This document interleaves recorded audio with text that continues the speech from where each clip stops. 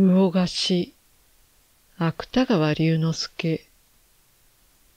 去年の春の夜、と言っても、まだ風の寒い月の冴えた夜の9時ごろ、安吉は3人の友達と魚河岸の往来を歩いていた。3人の友達とは、俳人の露西、洋画家の風中、蒔絵師の女丹。3人とも本名は明かさないが、その道では知られた腕っこきである。ことに露西は年笠でもあり、神経公の俳人としては、つに名を馳せた男だった。我々は皆酔っていた。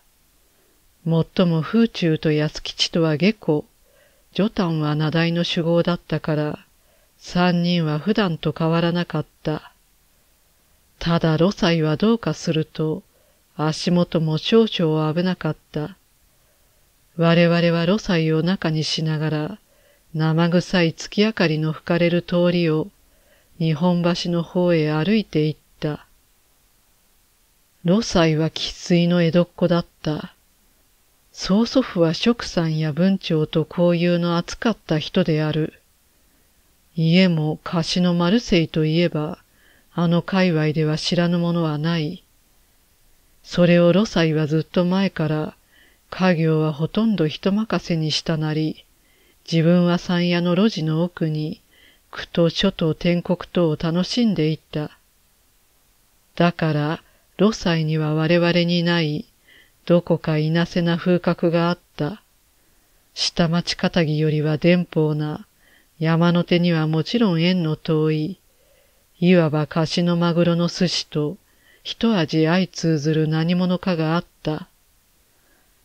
露西はさも邪魔そうに、時々街灯の袖を払いながら、快活に我々と話し続けた。女丹は静かに笑い、話の相槌を打っていた。そのうちに我々はいつの間にか、貸のとっつきへ来てしまった。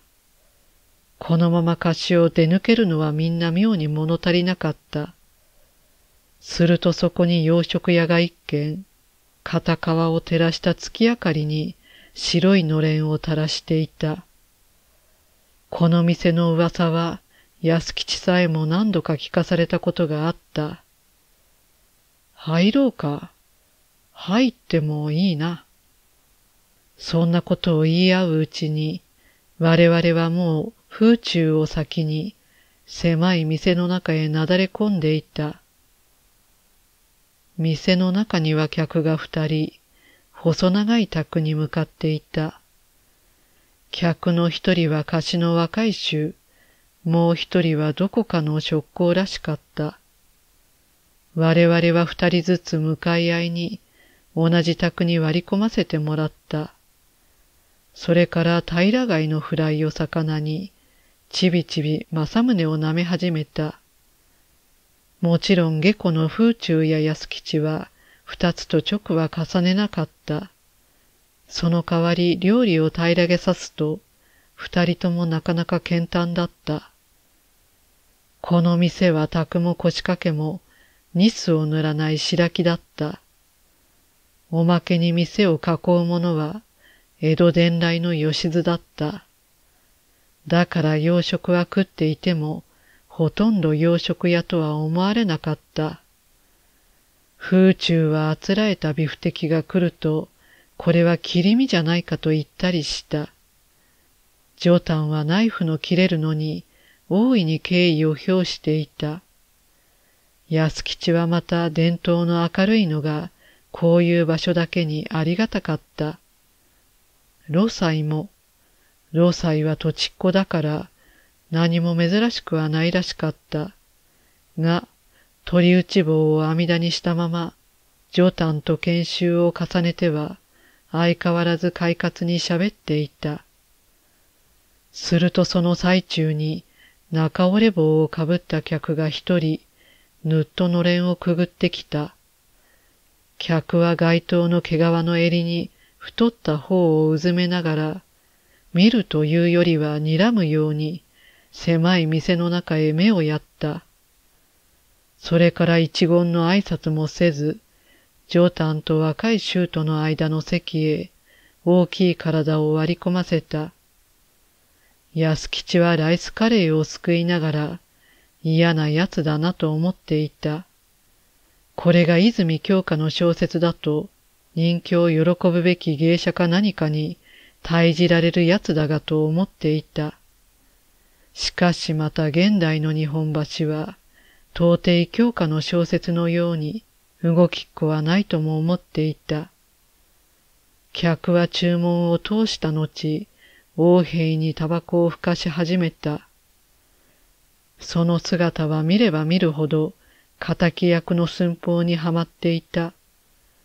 油ぎった赤ら顔はもちろん、大島の羽織、認めになる指輪、ことごとく型を入れなかった。安吉はいよいよ当てられたから、この客の存在を忘れたさに、隣にいるロサイへ話しかけた。が、ロサイはうんとかええとか、いい加減な返事しかしてくれなかった。のみならず彼も当てられたのか、電灯の光に背きながら、わざと取り打ち棒を目深にしていた。安吉はやむを得ず、風中や女丹と食い物のことなどを話し合った。しかし、話は弾まなかった。この太った客の出現以来、我々三人の心持ちに妙な狂いのできたことはどうにも仕方のない事実だった。客は注文のフライが来ると正宗の瓶を取り上げた。そうして直へ継ごうとした。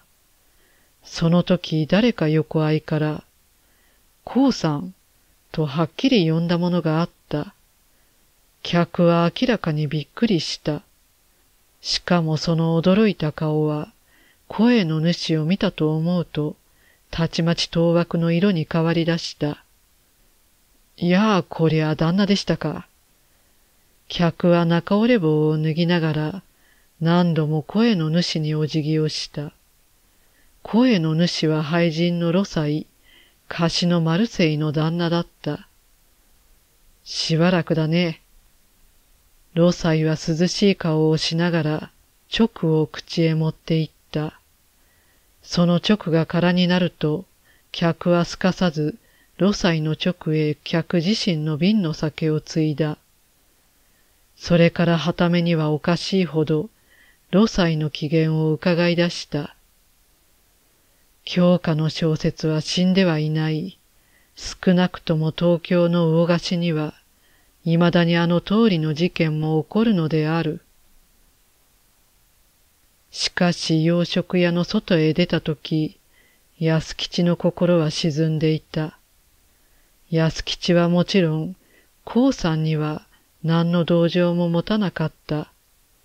その上ロサイの話によると、客は人格も悪いらしかった。が、それにもかかわらず妙に陽気にはなれなかった。安吉の書斎の机の上には、読みかけた露守風光の語録がある。安吉は月明かりを踏みながら、いつかそんなことを考えていた。以上、魚河岸、芥川龍之介でした。ありがとうございました。